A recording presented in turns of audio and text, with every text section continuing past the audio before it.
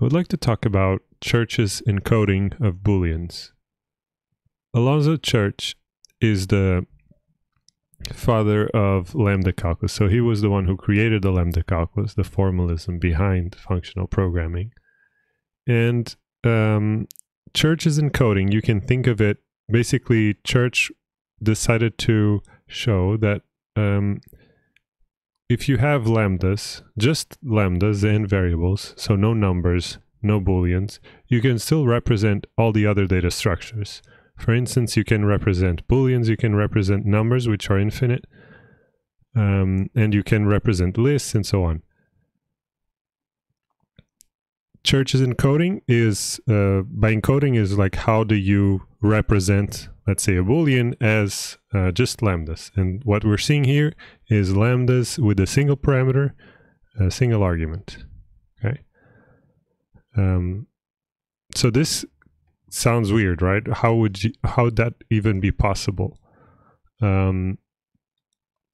So there's a few more links in the slide. So if you follow it, you'll find, for instance, Colin Kemp's PhD thesis, which has even more examples. And the idea is that you can use these examples to test your interpreter, right? You will write lambda S and lambda E, two versions of the same algorithm, and it should be able to reproduce or execute the terms that Alonzo Church created. So I have them in this slide, and what I'm going to do now is kind of go through it very slightly, although that's not the main focus of the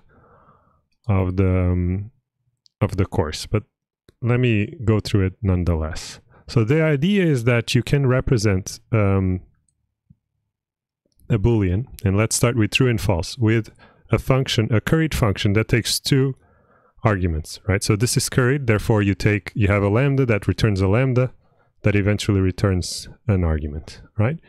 And what we do is true is the function that returns the first parameter, and false is the one that returns the second parameter. Okay, so pretty simple. So you have lambda A, lambda B, you return A. And lambda A, lambda B, you return B. Okay, that is true and that is false. One way to run a Church boolean is by you evaluate it and you pass true in the first parameter and false as the second parameter. And whatever you return will be either true or false, right? Because if A is true and you return true, then that would be equivalent to returning true. So if that was a bit confusing, let me show you this example. So if I run bool, right? So if I call lambda, let me copy paste it. You may notice that what I've wrote here is actually a quoted term, right? So if I call this and I pass to A true, right? And then if I pass to B false, I should obtain, because it's going to return A, I should obtain true, right? So let's see if that's the case. I indeed got true, right? So I can even confirm the correctness of this specification. I can do check true. And now the test will confirm that for me automatically, right? Okay, so if I run this again, no output, thing worked. So now I can do the same thing.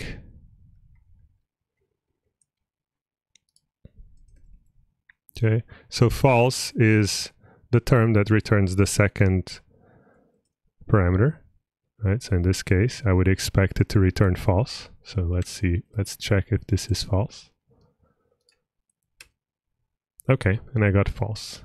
Right, so now what we can do is we could use a special racket function that just takes a quoted term and evaluates it. And this would be a great way to implement homework 4, although if you do this, you get 0 points, as you might imagine. So racket can evaluate any expression if you give it a quoted term, right? So if I want the code associated, to do the parsing and evaluation of it, you can just call eval. You have to do this magic before and so on, and you cannot use this in your homework. But you can use it in your test to make sure that your homework assignment is correct. So what I'm doing here now is I'm evaluating the boolean, right? So if I evaluate this lambda, I get the lambda.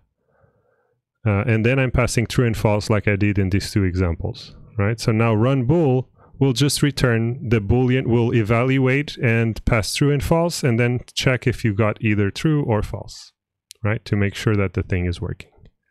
So now I could even define,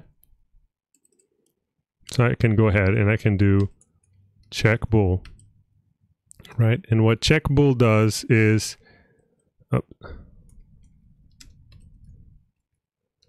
if I take define check bool, right, that takes a quoted boolean, and what it does, it does return bool, and then the expected value. Okay, and then what I'm going to do is I want to call check equal, right, and on the left hand side I'm going to write the boolean, and then on the right hand side I'm going to write the expected. Okay, so this is just a shorter version of what I have below, right? So now I could do check bool, and I can write true, and I can write true. So I get this test working, right? And just so you believe me, if I write false, I should get an error. See? I got true, but I was expecting false. So everything is working as expected. So I can now replace this. I can do check false. Check bool, can pass false, and I can do false. Okay, I can remove this code now. Okay, so what is OR? OR is interesting. Let me remove this just so it's a bit. OR is the function where I pass through to it, right? I have two booleans and I pass through to it, and the return value of it I pass B. So it's kind of confusing. So what I'm going to do is the importance here, basically what I don't want to really go into a lot of detail as to how and why this works, because that's kind of besides the point of the course. What I think is important is just look at these as complicated examples of how to use functions. What these examples will exercise is they will exercise the environments and the substitutions in really intricate cases. Because as you can see, we are passing functions around and passing as parameters functions, and then returning those functions and passing parameters that are other functions, and eventually you get values. But now what I would like you to show you is that if I do, I want to show you that this indeed works. So if I do check bool and I pass OR and I do true, false, I should get true, right? I mean, I can even write it. True, false. And I could do the four cases, right? I could do true, true, true, false.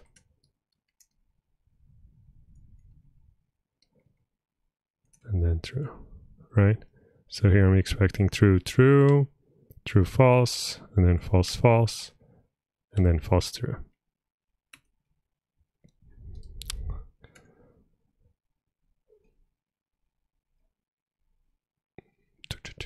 $35.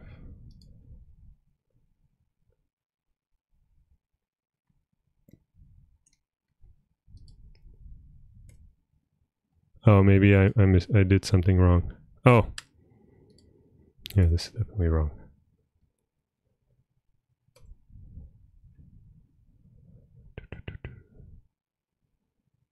A undefined. What did I do here?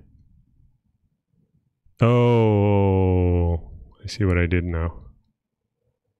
I see what I did now.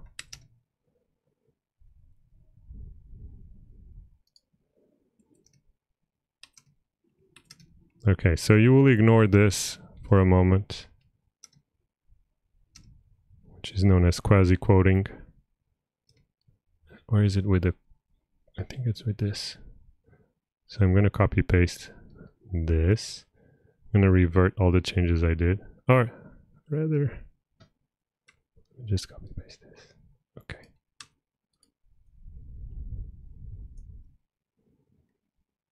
Yeah, disregard the changes I did. Okay.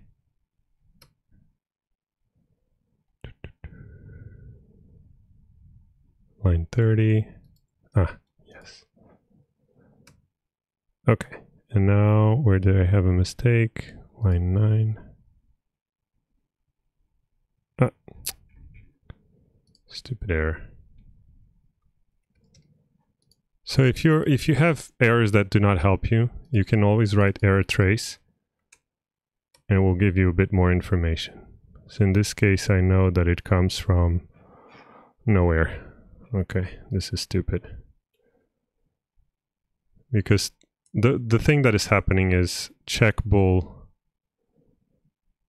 is it's not giving me the stack trace that includes the call to check bool for some reason. So I think, is it like this? There's some way to define. Let's see. Aha. Yeah, so instead of writing define, if you write define check, this is like a magic that makes it so that records. This is related to the testing infrastructure. So if you add define check instead of a define, it kind of fixes the line number problem. Okay, so the bug is here in line 27, and it's saying that I did not, what did I not do? So false and true, of course. Yep, it was different than what I had in the code. Okay, so this is correct. And the rest of them are also correct. So, but this is just to show you that this will actually build really complicated terms. So let me finally, the last few minutes I want to use is just to print out what you get.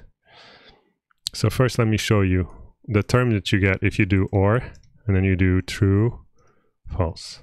So see what happens. What this does, it builds like this huge lambda term. Okay? And this is going to be running by your interpreter. So I think what I think is interesting is really to use those terms as fodder for your tests. Right? So check this one out. So I can copy this. Now I paste it here. This is a more interesting example. And this is what I'm using. Oh, parentheses, of course. This is what I'm using in your homework assignments to make sure. Yeah, look at this beauty. And this beauty right here, it means true equals or of and false, true, true. Right? And this whole expression evaluates either to true or false. So if you run this and you pass it true and false, it will return. So I do run bool. I don't even know if this passes or not. I mean, not passes, if this is true or false. This is true. Okay, so there you go. I just wanted to show you that you have, you know, you can use these and, or, not, EQ, and or as things that build these terms, and you can copy paste those and try to parse them and then check if your evaluation works. Or alternatively, you can ignore it. Do whatever you want. I think this is a good source of more tests, basically. And it's interesting. It tells us there's an important lesson here as well, which is to say that actually, you know, the fact that you have numbers and booleans and all that, those can all be represented just by using lambdas and variables alone. You don't need numbers. You don't need, like, theoretically. Of course, for performance reasons, you actually definitely 100% need it. But if you just want to show that one is as expressive as the other, yeah, lambdas, they can, just lambdas and variables is all that you need to be able to write any program that you have. It might just be really, really slow. That's the problem. Okay, I hope you had a good one and have fun.